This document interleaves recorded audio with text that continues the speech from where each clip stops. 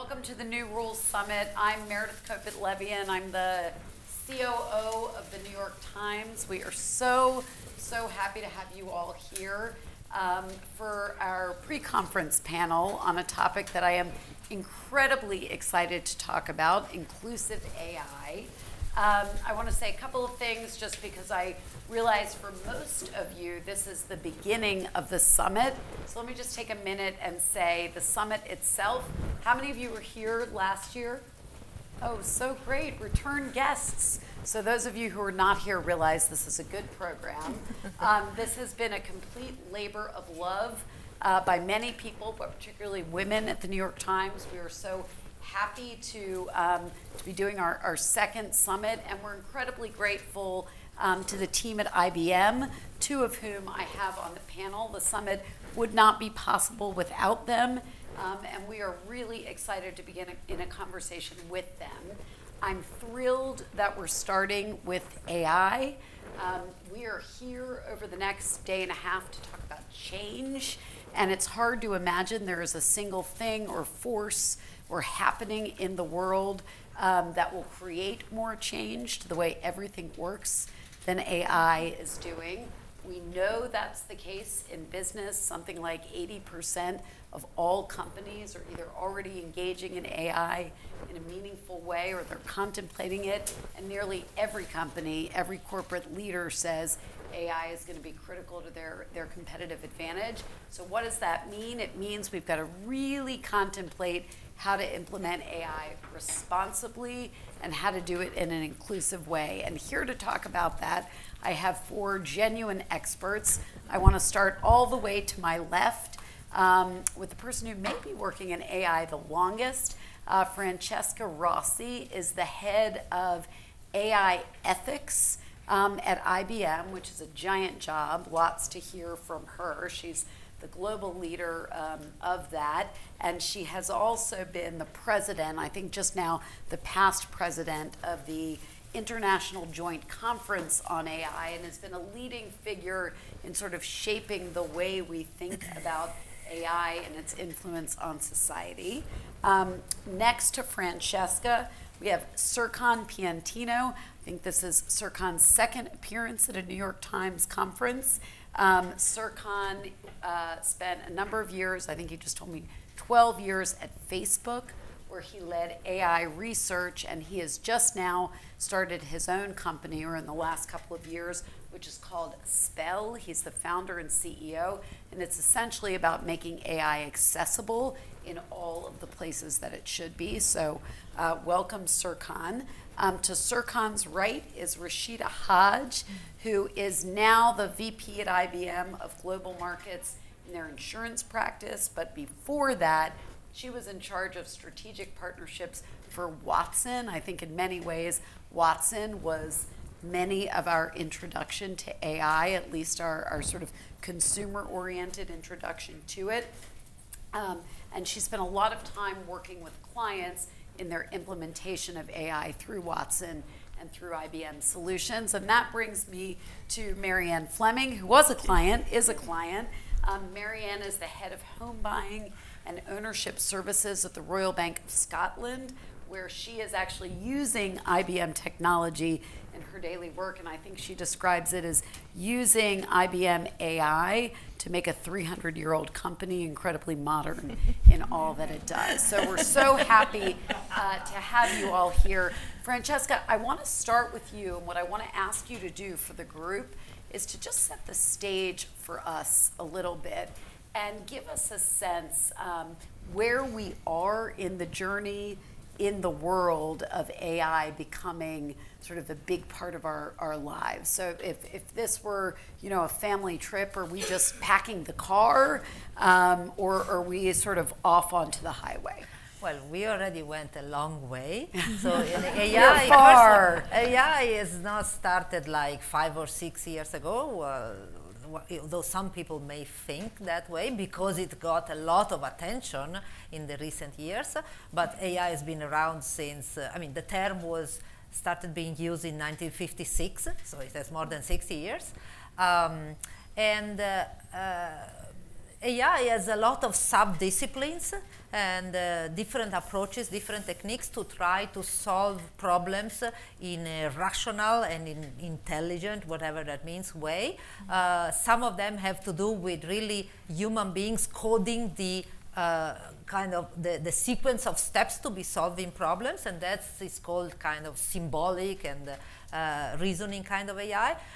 But then there are these other approaches that are more data-driven, that basically allow AI to solve problems that are not, we cannot define very well, so we cannot really give the sequence of instruction to solve the problem. So what we do, we give a lot of examples on how to solve a problem, and then the machine extrapolates from these examples, generalizes, so that it behaves well also in situations that are not the examples that we have given. And so this approach is the one that made very recently AI very successful in being applied in many domains where there are these ill-defined problems that are mostly related to perception capabilities of the AI systems, like interpreting an image or understanding, well, understanding is a big word, but interpreting a piece of text or responding to some commands by voice and so on.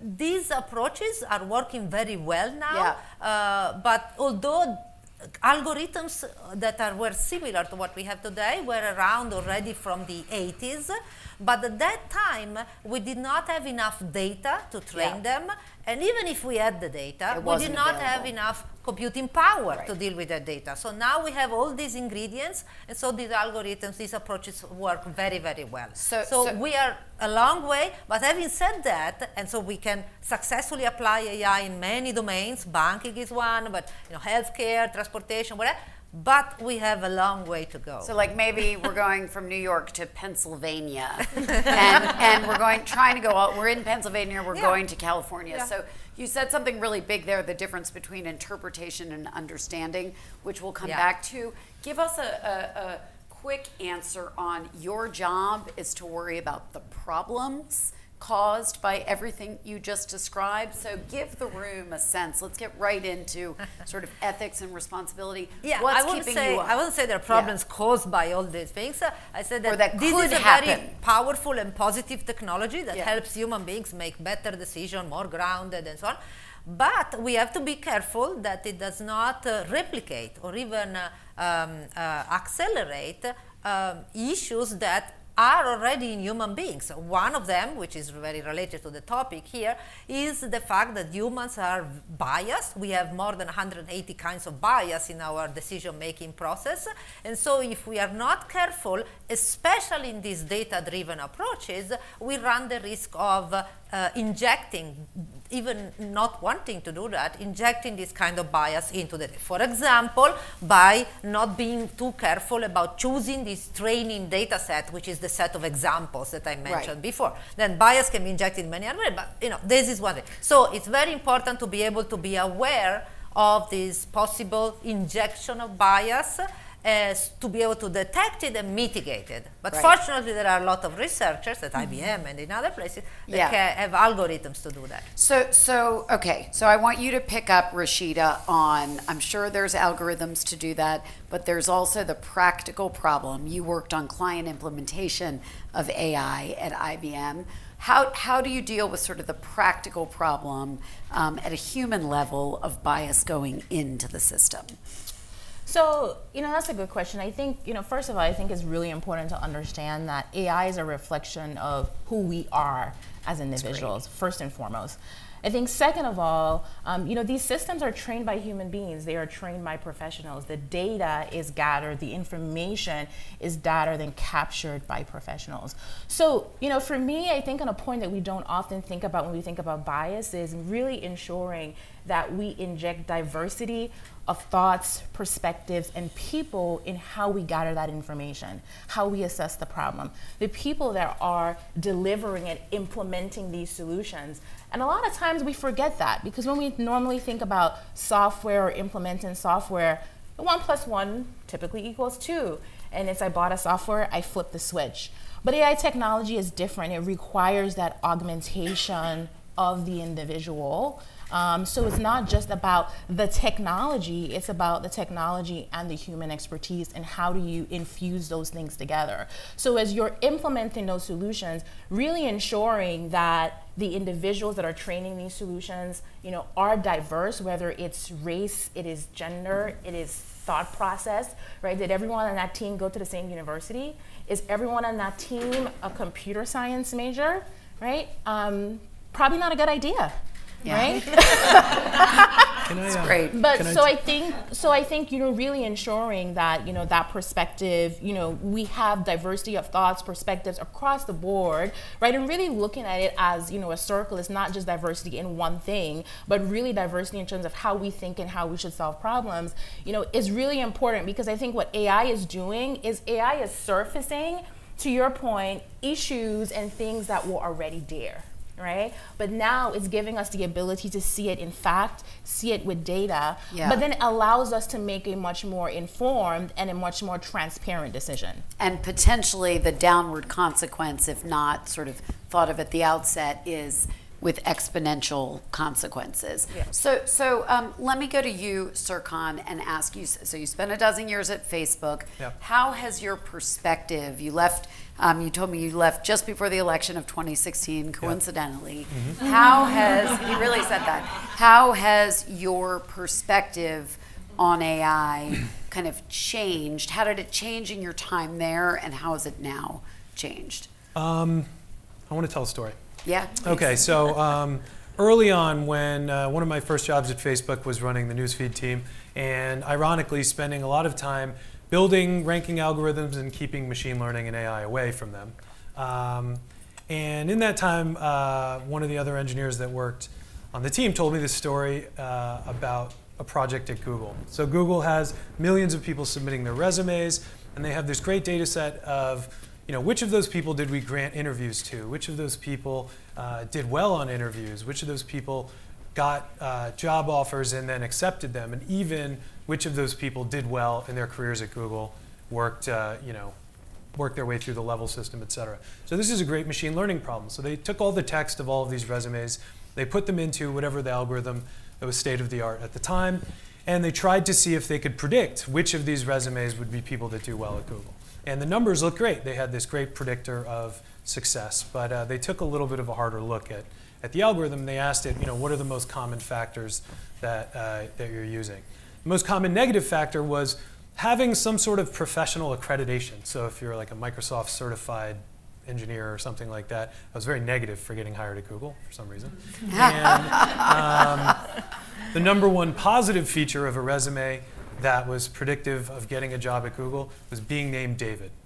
And so a lot of different things that we can learn from this story.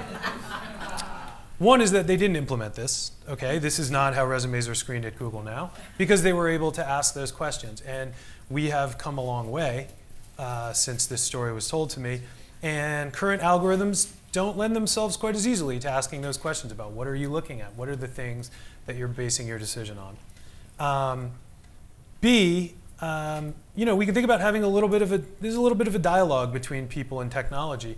Why is being David so predictive of getting a job at Google? That speaks to a lot of the questions that you asked about uncovering some of our own biases and understanding what we're doing. And then finally, I think this is something we think about a lot. It's very important. There's this hidden problem with AI.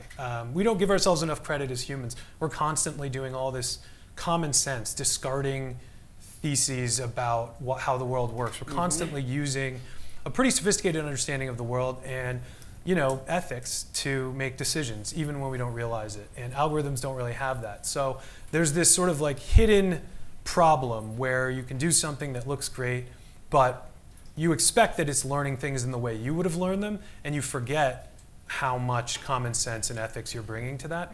And so you have to ask that question. Performance looks great, but you have to dig a little deeper before that becomes something that's making decisions in the real world.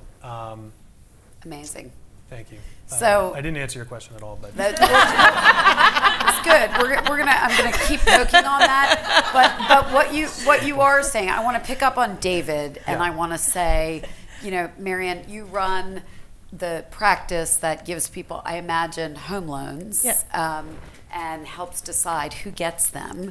And you are a client of IBM and you've implemented AI. How have you ensured that it isn't just people named David getting loans?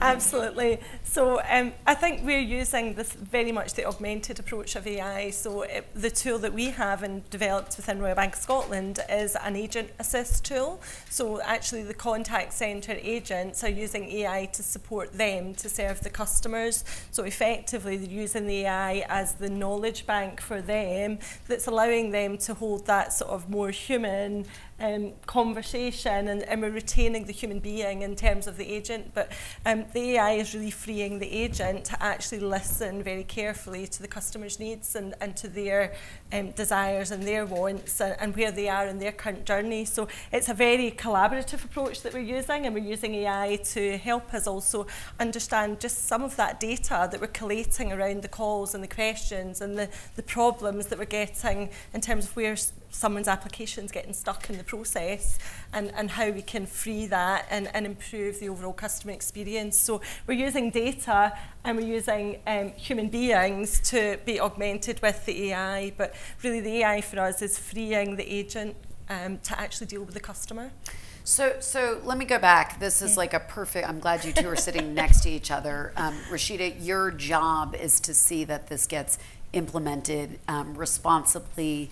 At a client side, do you take us through, like, what do you have to, what is IBM thinking about and exchanging about with clients as you're trying to make sure that there's enough sort of human endeavor going into these systems? Well, you know, I'll first say, you know, when I speak to clients, the first thing is, what is your business problem? You know, what is your challenge? What are you solving for? Because, you know, a lot of times I've found that, you know, when I speak to clients, they say, my CEO or my boss wanted AI. And then that's what they say. And I said, okay, I'm not necessarily sure what that means.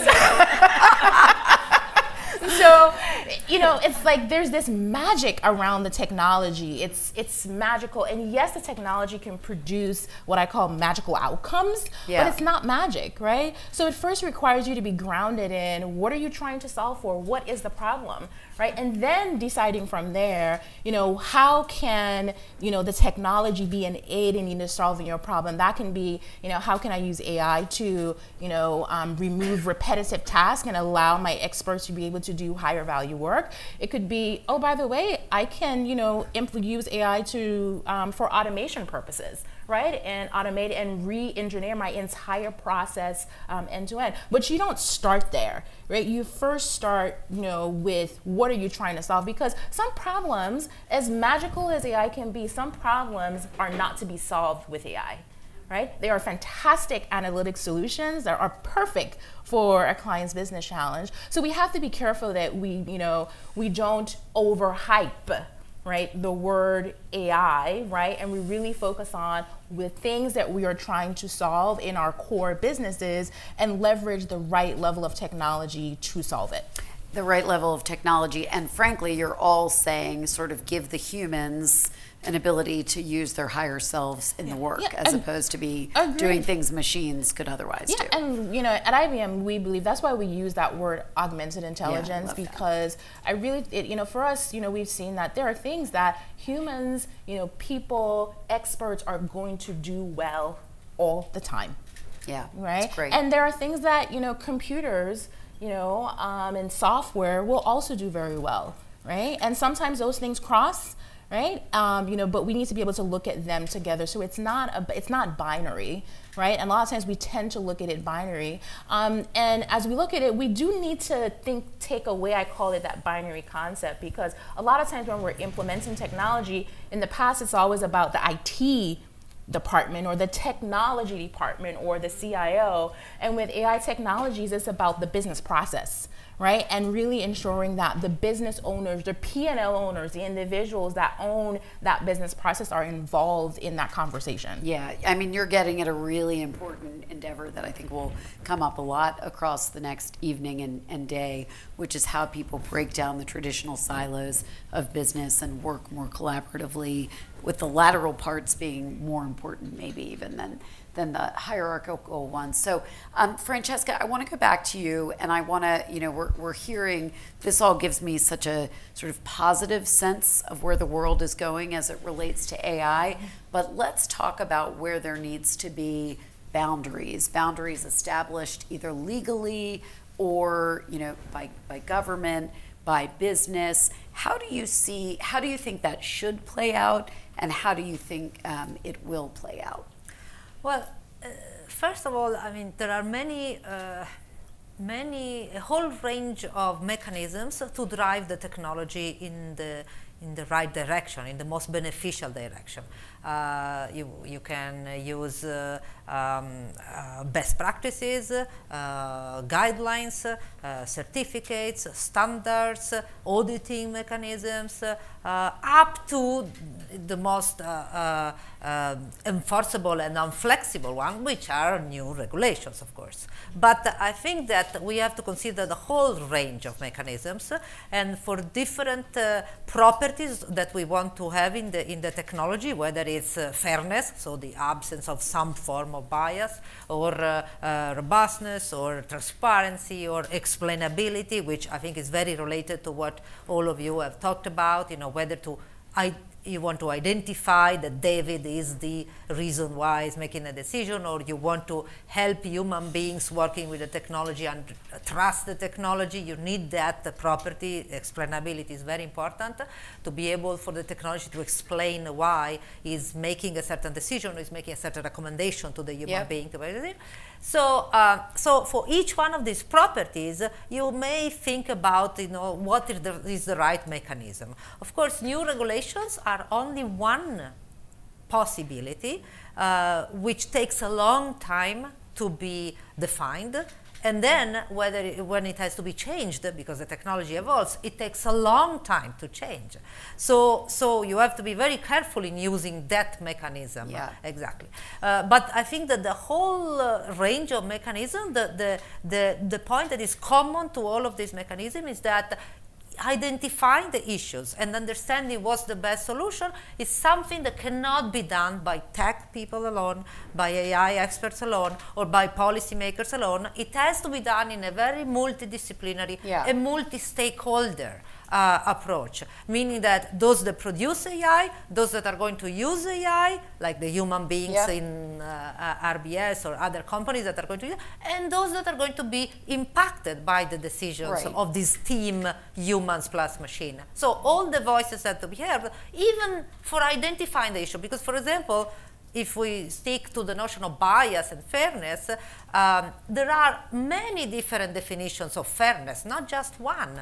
And they are more or less appropriate for the different tasks, the different communities, and the different scenarios. So you really have to think, even before starting to design a product and developing, you have to identify what's the right notion of fairness, because otherwise you do all the work, and then when you're ready to be deployed, you discover that it's not the right notion of fairness that you want to do. Right. Fairness looks different. Fairness is often in the eye of the beholder. So just sticking with the notion, though, of how do we arrive at least at a set of contours for defining the ethics. Serkan, you ran a session at our new Work Summit, which was focused on AI, about this, and I think your group came out and said there needs to be company self-regulation, there needs to be industry regulation, there needs to be government regulation, and that seems to be kind of well understood, but kind of where is it? Is that actually happening? No. And if not, why not? And I don't think. So you did answer my question there. Oh, okay, good. Moving on. No, I mean, it's really hard to write laws. It's really hard to get laws passed. It's really hard to understand AI. And so we're not close, I don't think, to having anything. We have a little bit more of an understanding of what we want out of things like privacy and maybe antitrust, but in terms of AI specifically, I haven't seen anything that even resembles a regulatory approach to it. And that kind of worries me. I totally agree with the spectrum perspective. And I think, one thing I think a lot about, and it's probably why we look to the technologists alone by default to tell us how to use these things safely and to diagnose the problem, is because what's really happening is that the technology, AI being one of them, but we can think about it, social networking, lowering the marginal cost of distributing media, that accelerates something or takes something we thought we understood and then pushes it out into an extreme, or accelerates it to the point that the way we think about fairness is no longer complete. Yeah. And so, I think about that a lot. And so sometimes when we're blaming the technology is just pushed something into a domain where we have to sit down and redefine what we meant by being fair in this way. And I think that's really hard for us. I think that's happening faster and faster. I like that this is the New Rules Summit, because we need some new rules, at least to rethink some old rules. And and I hope we are. I hope with events like this and just more awareness, we're getting to a place where we can sit down and answer those questions. Yeah. So let me actually pick up on this, and Marianne and Rashida, ask the two of you, because a lot of your work is quite close to the humans. On the other side, your past work, Rashida, where are we in the state of the public consciousness? Is there? I work at a journalism company. Is there enough journalism about this? Are there enough things going on in the world to actually make people want to write their congressperson and say there needs to be a framework, or care about the company they're working with? What would each of you say to that? I'll say, to Francisca's early point, the topic of AI is not new, right? We've been teaching it in universities and school for decades. But in terms of the consumability and access to the technology, that's where we've evolved. If I even look at, within IBM, when we, dedicated our cognitive unit, several years ago, just how the technology has evolved over the last 5 or 6 years. Back then it was a little bit more of a black box, right? Now we have APIs, you can go on the website, you can download it, you can access the technology, you can roll up your sleeves yourselves, right? You can, do all these things like, how was this decision made, and, do things like traceability. We couldn't do that before. So now there's more access to the technology, but I still think we're in the first inning, right? Now that we have more access and more consumability, people are touching it more, they're feeling it more, they're getting a better understanding of what it is, but there's still a lot more, to be done. Even when we think about implementing AI technology, a lot of times the first thing we go to is an interaction, a chatbot or customer service. And those things are fabulous ways to leverage the technology, but they're not the only ways, right? We need to be able to be extended at how do we get them in our critical business operations. In an industry like insurance, like underwriting, which is a prized area for the insurance industry. When we look at, okay, how do we significantly transform and reinvent how we do something like underwriting with AI? So I think that that conversation is beginning to happen, but we need to see the technology really implemented at scale, in core businesses. And I think it's just a comfort level, right? People are still not yet comfortable, right? So we need to, all of us, right? Continue to make to have awareness on the topic, continue to make the technology more consumable so people can see it in action and where it works and where it doesn't work. Yeah. Right? Yeah. And that will help faster and accelerated adoption. What would you add, Marianne? Yeah, I think for me, we're using AI in a very controlled manner because of all the reasons that we've talked about.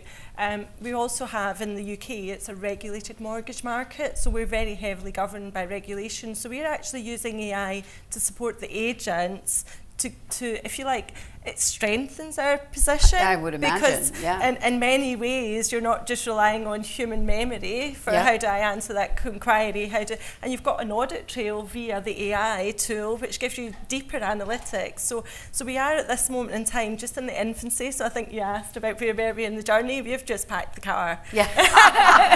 Yeah, Really confused family on this one.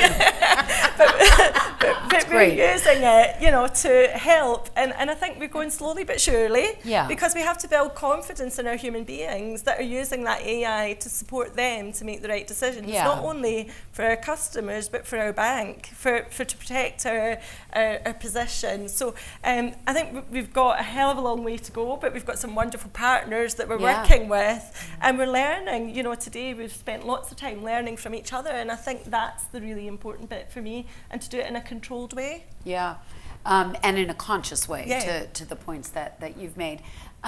Francesca, I want to go to you. I want to shift the topic a little bit to just the idea of kind of gendered AI. So when Watson was on Jeopardy, it was with this sort of booming, authoritative male voice. And then when you want the blinds drawn at home and you ask Alexa I don't know actually if Alexa can do that, but it is not a booming, authoritative male voice. It is a supportive female voice, and I think that's the case for Cortana and Siri. So, I mean, you've been at this and really helping define AI for the world for a long time. How do you see that sort of in the context of bias in AI, and how should we think about that?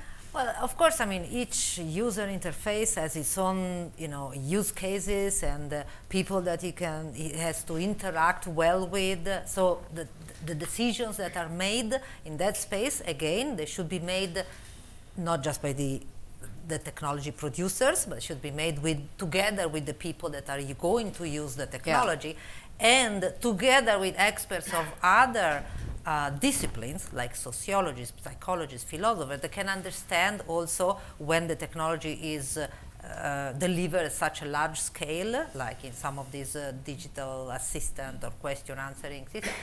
What's the impact of using a certain interface, a certain image, a certain look, a certain kind of device and delivering at such a large scale? So there has to be also in the picture and in the discussion experts that can evaluate and predict the impact of that. So, but having said that, I think that you know, the gender, you know, diversity in the technology is really very important, and in general diversity is very important. So teams of developers have to have possibly as many points of view, as many people with different backgrounds as possible, because all the issues that can come up in, you know, developing a system can be more understood if there are, or more even raised and identified if there are people with different experiences and different background. But another thing that I think that women involved heavily in the definition and the delivery of this technology is that, as I said before, the approach that one needs to use to address and identify the issue is a very open, collaborative, and multidisciplinary approach. And as you know, I believe that women are especially good at at doing this. So that's why, I mean, I'm not saying that men are not, but you know, he's with us today. Yeah, you're with us. Yeah, but I'm saying that women can bring also special, you know, examples in that space. Yeah. Let me actually, let's shift for a moment to the sort of softer tissue stuff that we've all been kind of getting around the edges on. Let's talk about that. And I'll ask you, Serkan, and I'll ask both of you, where have you seen sort of new things required of collaborative work, and where does actually having more women at the table just feel so obvious, and where is it still hard? Women are people of all different backgrounds. Yeah, I mean, I did a lot of work prior to working in AI research at Facebook. You know, I started our office here in New York, and we did a lot of work making sure our culture was welcoming to women, making sure we were doing the things that are required to have a diverse workforce, and that's, you know, in recruiting, in the events that we did. I mean, there's just a lot of energy that goes into that, and it's really rewarding, and I was really proud of the progress that we made, even though it wasn't perfect in diversity at Facebook in general. It did feel like when I joined an AI research group, I was going a little bit back in time. So I do think, like, particularly if you get Because everyone was a man. Yeah, there was just more, you know, people start PhDs a lot earlier, and that world is a lot more insular, and, you know, I don't think it's, you know, I think, I don't have the numbers, but I think if you look at the number of PhDs granted in machine learning, computer science, you're going to see that part of the industry is behind where we've all come in terms of diversity. And then, yeah, I'll leave it there. And let other people contribute. Rashida, I want to ask you. We did a call just to get to know one another a little bit in advance, and you made a comment to me. You know, I'm kind of the triple threat. I'm a woman. I'm young. I'm certainly much younger than me, and I'm African American, and you know, that's all there when I show up. What's that experience been like at a tech company, working specifically in AI and sort of deep in? You know, so one of the things I would say is interesting that you said that, you know, you fell back into time, because I just think we haven't progressed on the topic, right? So if I look back, you know, 20 plus years ago when I was in university, I was, you know, one of maybe 3 black women, right? When I went and got my MBA, I was 1 black woman. Right? When I, you know, walk into a room, whether it's at my clients or, you know, at my company, I'm typically the only person in the room. So I have experienced that for over 20 years. And I haven't seen it change. And it is hard because it's very uncomfortable, right? You know, when I walk in the room as a black woman, one of the first things I do is I size up the room. Yeah. And how do I size it up? I count to see how many other people look like me. Yep.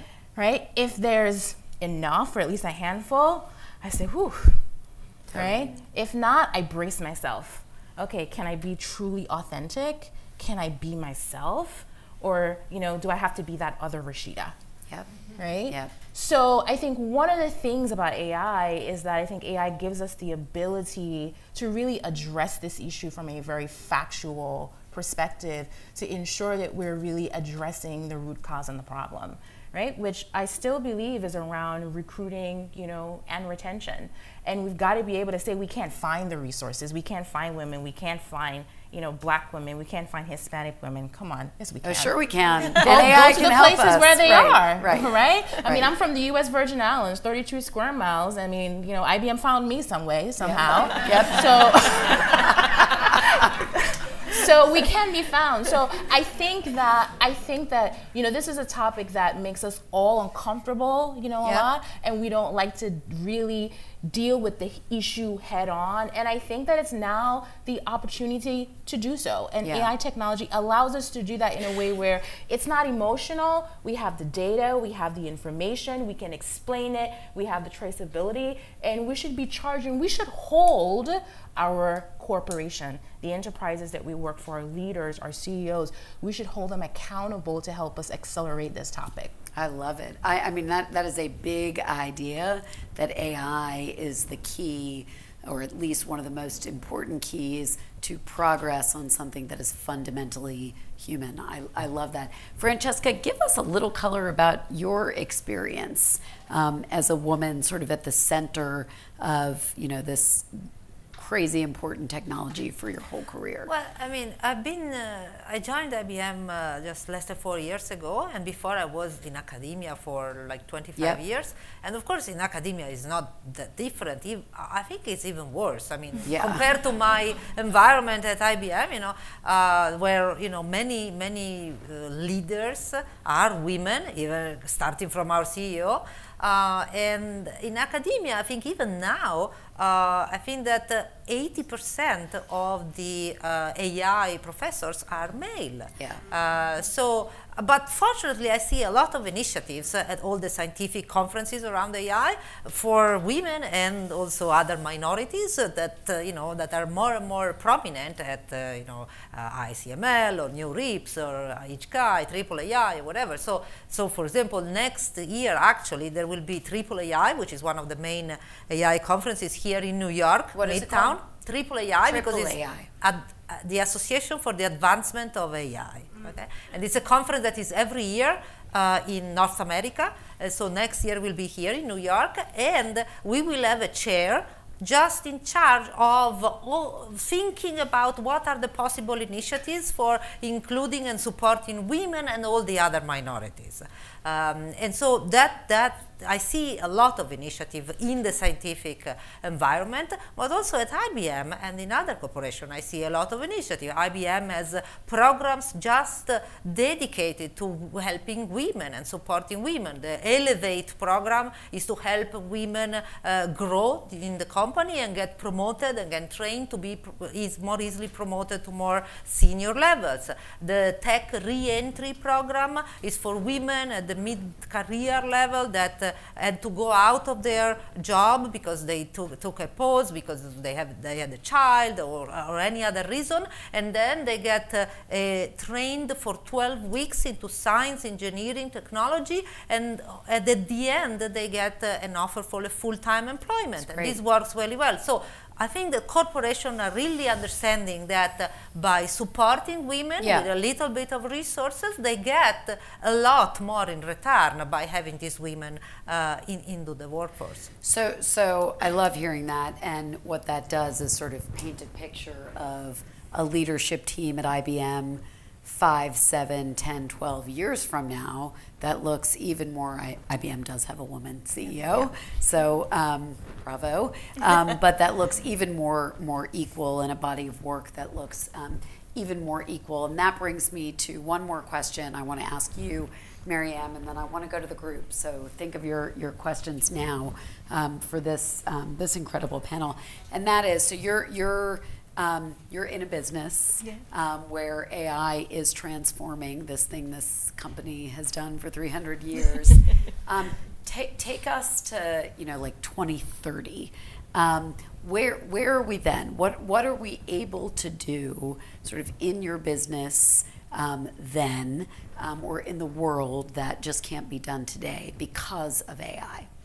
So I think AI will propel us forward to that junction. So ideally, we want to allow the customers to transact with us in a way that suits them, as opposed to a traditional bank forcing the customer to follow the journey that we want them to follow. It's all about the customer. So actually, for us to transfer and to take our model, our business model, and absolutely re-engineer it to the customer's needs, then I think AI is going to be with us all that way, and it's going to support us, whether it be with automation and digitalization of our customer experience, but actually to create a frictionless customer journey, but they can transact with us whether they want to come into one of our branches on the high street, or whether they actually want to digitally converse with us, or whether they want to speak to a human.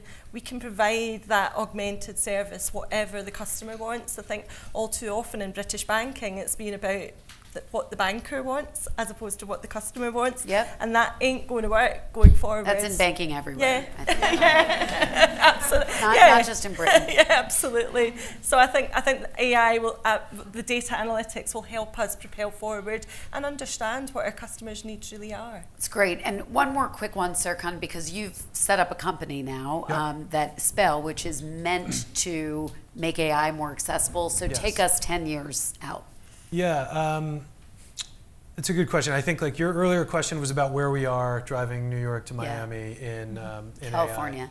To California, right. So even farther a journey. And I think on the research side, we've come a really long way. But on the how these things that we've demonstrated we can do in research are being turned into products and things that we use, I think we're a lot earlier. And that's where I think Spell comes in, is what we're trying to do is empower companies that understand their industries, that understand their products, better than we do, is give them the same tools that made AI successful at a company like a Facebook or a Google, so that they can build the future themselves. Yeah. And I think moving this like really great technology into everyone's hands is also what I want to do, is facilitate having a better conversation, because more people have this sort of tactile experience, actually building something, using tools to deploy something with AI and see how it can affect their lives.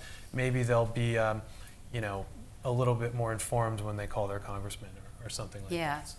And we got them, so I just have to hear from you, Rashida, on this too, because we got the what does IBM look like in a decade on a human level.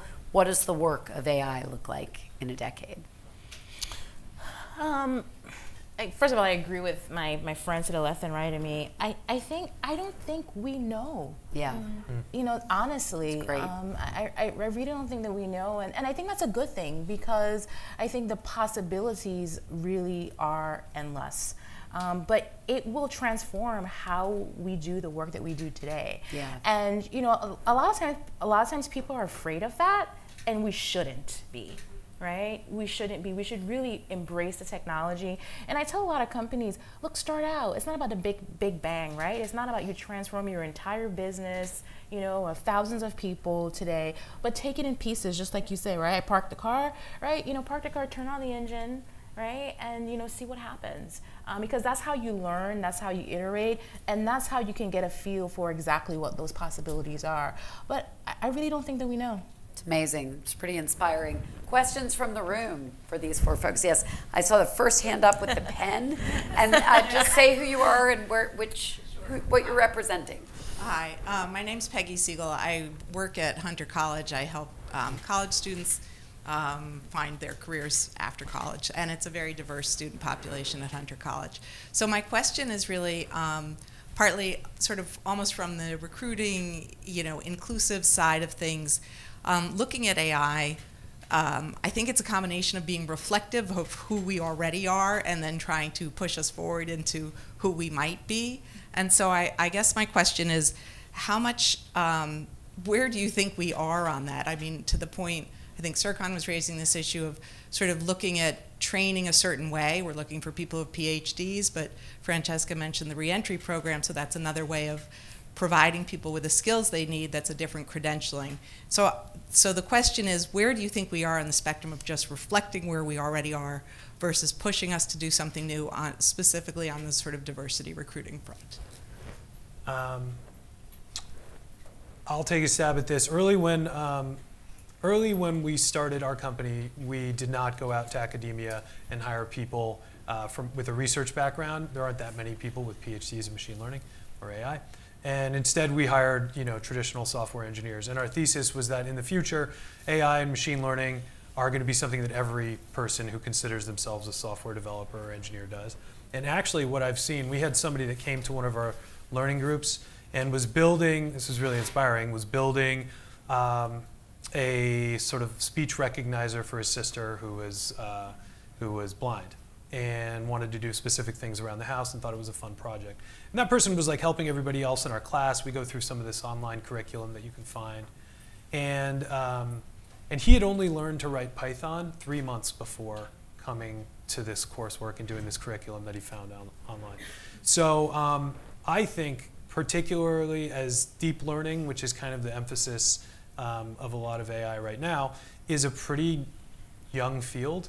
I think it's a phenomenal opportunity for people to work in a really fast-growing new industry with much less traditional education, much less reliance on universities and degrees than we realize, and I really want to see that play out. For example, at IBM, we have a program called P-Tech that helps young people that not necessarily have to go through the whole 4-year degree, but to get the right skills to be active part of this revolution of the marketplace done by AI. Of course, we also have PhDs in research and so on, but we also want to help young people to get the right skills, and as well as retraining our own developers, of course, because they need to be retrained to understand what it means to develop and design an AI system rather than a traditional software.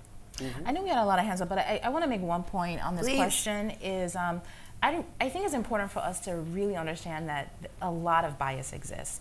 And I'll give you this example. I had an employee a couple years ago that was hiring on the team. And when I looked at the list of people that they had, they all looked alike. Very similar experience, you know, everything was very similar. And I said to this individual, you are not going to extend an offer. And they were extremely upset with me. And I said, you did not go out to a diverse population. Yep. I am not saying that the people are not qualified for this job and they're not fabulous, but you have to show me that you weren't biased, and you were. Right? So, and this person they weren't even looking at it from that lens, right?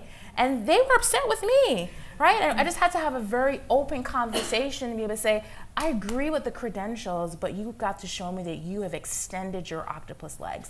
And sometimes we don't even, you know, realize it, right? So I think that's something a lot of times we don't think about, and I think we have to heighten our senses to say that we are biased. So how do we implement tools? How do we use AI, you know, to be able to help that? At IBM, we actually just, you know, we have a tool where we've implemented where as a manager, when you're hiring for a position, before you can extend an offer, it'll go out, you know, to a population and say, have you considered, you know, for what the skill sets that you're looking for, these are the top 10 candidates that are out there. Go talk to their managers and see if they're available, right, you know, or not. And these are people most of the times you would not have even thought of. You don't even know them. They weren't even on your radar. Amazing. I think we had a whoa. I'm going to bias to the back of the room. Yes, right in the middle, right, yep, by the post.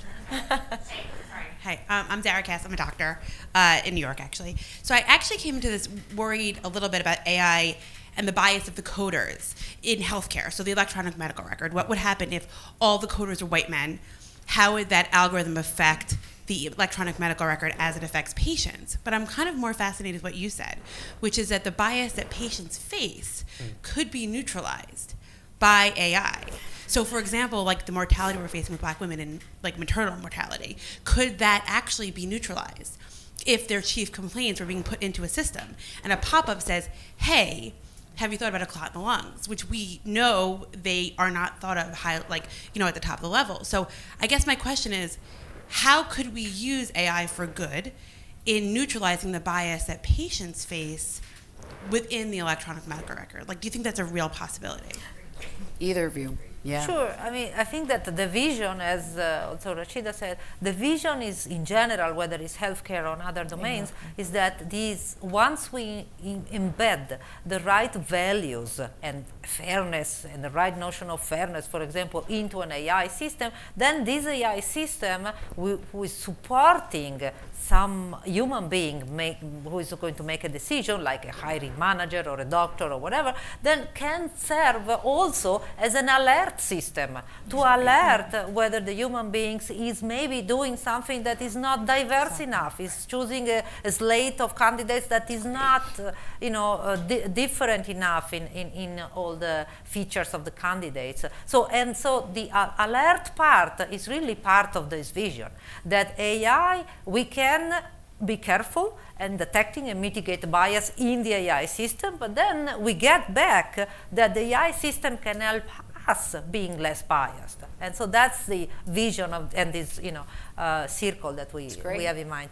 And I'm going to take the last question right here in the front. My name is Erica James. I'm in academia. I'm the dean of a business school, and one of the things that I'm trying to do is understand how to preempt some of the challenges associated with AI that many of you have talked about on the panel, and in particular, expose students as they're learning how to do and implement and create this technology also about those challenges. Is there an academic discipline, and Francesca, maybe this is for you, having come from academia, is there a discipline in data ethics that exists where there are faculty who are working with students about the ethical side of this? Well, there are many courses that are popping up in various universities all over the world that expose students studying technology to this ethical consideration. Like, I don't know, MIT has a course on AI ethics and governance together with Harvard. They're doing it together. Or many, many different ones. I think the Carnegie Mellon is another one. So you find it popping up, and that's very important. And of course, it should be done by faculty in these different, possibly, departments, because you also want experts. I mean, I talk about AI ethics, and I read a lot about AI ethics, but my background is AI. So I need, if I were to teach a course, I would like to also have somebody whose background is ethics and is interested into the relationship between ethics and AI. So the other, approach. But I think that I see more and more, these courses popping up, which is very important for the education. Because one thing that we didn't talk to in the panel is that educational initiatives are very important for students, for media, for policymakers, Totally. for developers, being aware of where the technology is. Not thinking that the technology has gone all the way to California from here to there. And it's not at the beginning, it's not at the end, but where it is. What are the real capabilities and limitations of the technology? What are the challenges that await us? Like you mentioned, the common sense reasoning. This is a big challenge. How we make sure that AI can understand how the world functions, because if it doesn't understand it, then yes, it can be very successful in very narrow domains, but once you need something more, we use a lot of common sense reasoning in interacting between human beings. So that's one big challenge, and there are many others, and it's important that everybody is aware of where we are right now. What a great note to end on, that sort of education, because of the complexity of all this, is such a requirement the whole way through on every level, the practitioners, the business operators implementing, and just the public at large. So that can be well understood. So let me just take a minute. I want to say to all of you, I believe cocktails start now. Someone on my team will vigorously, yes, I got a thumbs up, which means all of those other questions, please come. First, let them have a drink, but please come ask. I expected this to be a great conversation, and I heard just a handful of things that I think we should send the group out with. Rashida gave us that AI is simply a reflection of who we are as human beings, who we already are.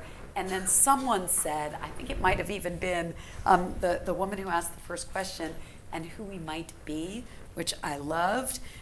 Being named David shouldn't be why you get a job anywhere.